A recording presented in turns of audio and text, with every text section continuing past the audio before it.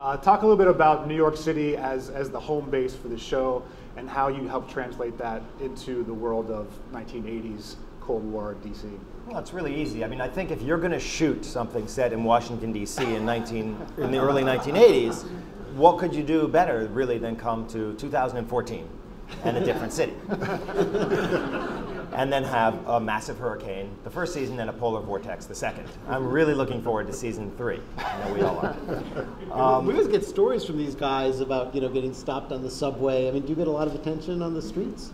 Yeah, people. I mean, it certainly feels like the audience is growing, and more and more people, are becoming fans of the show.